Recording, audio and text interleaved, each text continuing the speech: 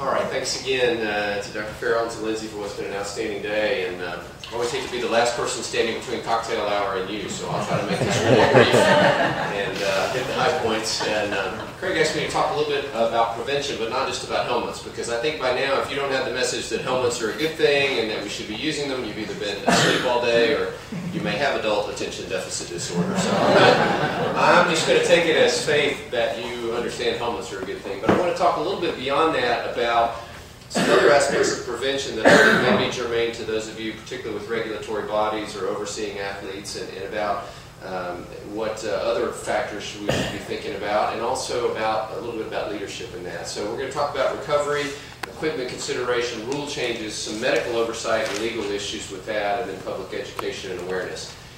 Everything I've told you today, this is the most important slide, okay? So bells and whistles for this. By far, the most effective strategy for preventing a severe brain injury is avoiding a return to exposure before a previous injury has fully healed. By far. It's not to say that you can't have a de novo severe brain injury. Sure you can. But by far, a lot of the ones we see from collision and contact occur in individuals who've had a previous brain injury that has not fully healed. And this is a major preventive strategy in keeping these athletes from going back out. In fact, in the sports world, we talk a lot about second impact syndrome. Some of you may be familiar with this. This is when an athlete has sustained an initial head injury, most often a concussion, and they get a second head injury before the symptoms have cleared from the first injury. And someone spoke about this earlier, that it's a real challenge. If somebody's got a femur fracture, I'm not an orthopedic surgeon, Craig, but even I can diagnose there's a bone sticking out, something's wrong. When you look at someone with a brain injury, they often look normal on the outside. They often may tell you that they're normal. So they can be very injured and look and appear normal and report themselves as normal and go back out and compete again and suffer another injury. So we have a major push to keep these individuals from going back too early. The way this happens, we think, is in the brain. What happens, you lose autoregulation of blood supply, you get a lot of swelling, they get increasing intracranial pressure, and here's the sobering statistics, at least a 50% mortality and 100% morbidity once they get into this. So this is a terrible situation, something that we're actively trying to avoid in our athletes. And we know it does happen, as I mentioned earlier. Symptoms do show up on a delayed basis. This is some data out of a couple of studies looking at college-level football players versus NFL, and we see that out of a large cohort of NFL players who had an event and were returned to the same game, some of them still then had persistent symptoms that lasted more than a week, probably because they went back out and had an exposure before they were fully healed. And these symptoms can take on a lot of different manifestations, and we think it's not just as simple as you had a bad impact, boom, you have a brain injury. There are clearly some pre-injury factors that go into this, and then you've got post-injury factors. So pre-injury, things like previous concussion history, previous neurologic history, exposure to alcohol, drugs, other substances like this. Then once you have the injury, there are 4 different domains that can be affected: cognitively, emotionally, behavioral, and physical disturbances that can lead to a whole host of these symptoms that you see here. So it's a very complex cascade, and again, it's not just normal person gets a blow, has some symptoms after that, and recovers. There are a lot of different factors that play into this.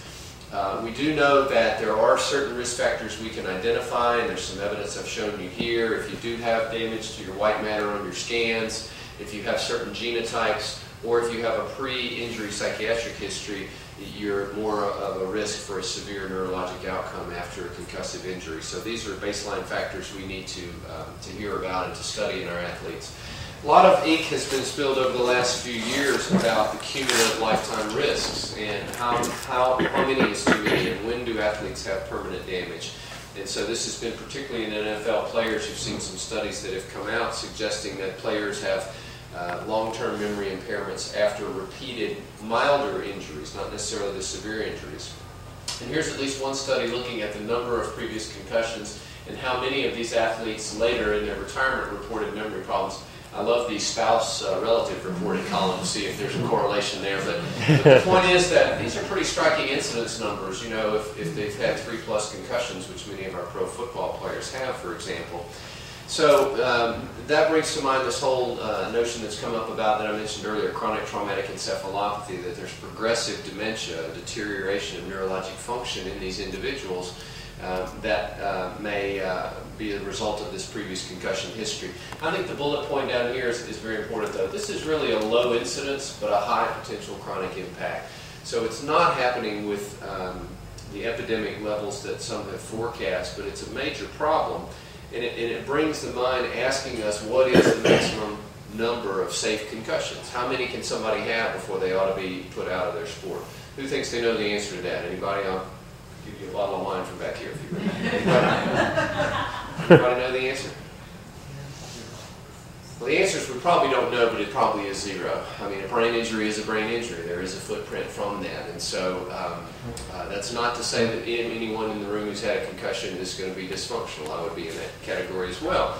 But the point is, there's probably no such thing as a minor concussion, and certainly we have to be mindful of that individual's lifetime history, including, for example, non-sports activities. Oh yeah, I was fighting on the playground and I fell off the monkey bars and got knocked out when I was age 7, or I was riding my motorcycle and I crashed it in college. So these are factors that have to be considered. And since we don't know the evidence to support a cutoff for too many concussions, you really have to make this on an individual case-by-case basis. Now, this drives some of my medical doctor colleagues crazy. I'll pick on the internists. You know, they like guidelines that sort of say numbers, and they say, well, it's not fair. You can't treat 2 different people the same. I can't treat you one way and I can't treat you the other way. So, well, that's not really reality for us in athletic sports medicine. If I have a patient like I had this year who's 5'8", 140 pounds, and he plays linebacker at a high school, and he's had his 4th concussion in the last 2 years, he's not going to make his living playing football, okay? No question. He's not even going to go to college on a scholarship to play football. So it's really not a hard decision to me to recommend to that individual and his parents that it's not a good idea for him to continue to be exposed to a collision sport. You can play basketball, play golf, but football is not a good idea. On the other hand, a kid from a disadvantaged background who's in college is going to be an NFL first-round draft pick and make millions of dollars. It's a very different decision. So I don't think that's too out of line with what we do in other aspects of medicine. But the point I'm trying to make is you have to individualize these decisions somewhat based on the circumstances, the level of play, the ramifications, and the previous history. I do think you've heard a lot today about equipment, and we know that helmets, as I said, are clearly studied and have been shown to be a benefit. We're not even going to go through that.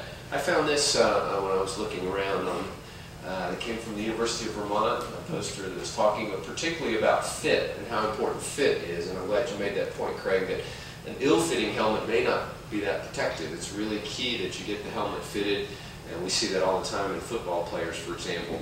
So there's been a new generation of helmets that have come to market. For example, in football, this Rydell helmet, the Revolution, the so-called concussion helmet. And this has been developed with some additional padding and some additional ways that it fits and inflation options on the hopes that it would reduce concussions. I think you've also heard today that this is not going to be the answer, because it's not simply that direct force, the rotational forces that go into that.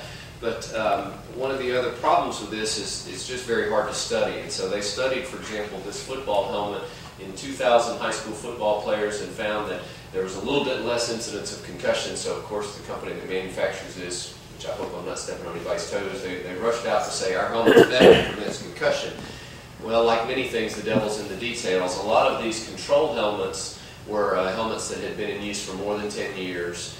They were not nearly the same quality of helmet that were being compared, and so we were really comparing apples and oranges here when we tried to take a look at this question in a scientific way. And I think this is part of the trouble.